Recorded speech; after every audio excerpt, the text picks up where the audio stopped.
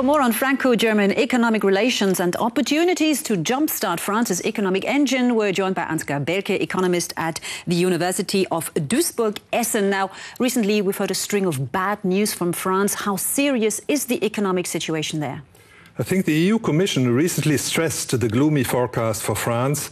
Competitiveness is declining, unemployment is rising, public debt is increasing.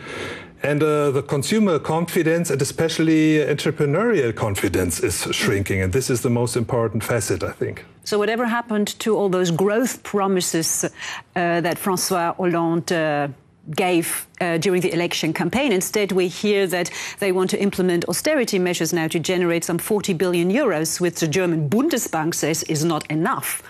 Yes, he stressed very much tax increases, but did not emphasize sufficiently the expenditure cuts, which are certainly necessary in terms of the social budget and other things, which is rather high in comparison to other European countries. And what is even more damaging is the confidence shrinking impact of not sticking to deficit procedures and so on. And hence, France loses much of its credibility. And this is rather dangerous for monetary policy, which is bearing much of the burden right now in rescuing the euro area. OK, well, you just mentioned the entrepreneurial responsibility. You also mentioned the tax hikes, of course. And we heard recently about all these tax havens. So we know that people with money don't like to be taxed too much. So how can a country consolidate its budget, like France, and keep investors happy? Yes, it could go for expenditure cuts, for changes in the expenditure structure, in a sense to make the public more calm in expecting lower taxes in the future, lower interest rate in the future. And this means more consumption right now.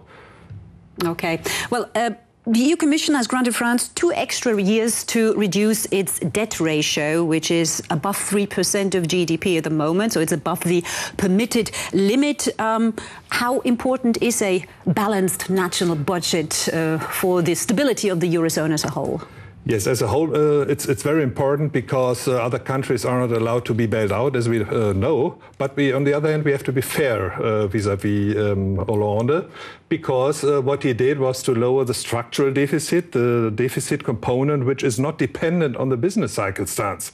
Business cycle stance is very bad right now for France. We are in a business cycle trough, and hence tax income is not as high as it should be, but there is some endeavor which we recognize and highly acknowledge from the side of Hollande in cutting the structural deficit. OK, just briefly, France and Germany obviously very big, important partners in Europe, but they don't always see eye to eye. What does this mean for the crisis strategy in the Eurozone? It is very difficult right now because we will see forward towards German elections, federal elections in September. And this makes many things very difficult. For instance, banking union, which is a good thing for the future of Europe because it enables more fiscal competition and so on. This is slowed down by the German government right now in order not to disappoint the voters, because we seeing the anti-Euro party emerging, which is well acknowledged also in the foreign countries, and it's seen rather dangerous for Merkel's government in existence. So we'll have to talk about this again after the election. Ansgar Belke, thank you very much for joining us. Thank you.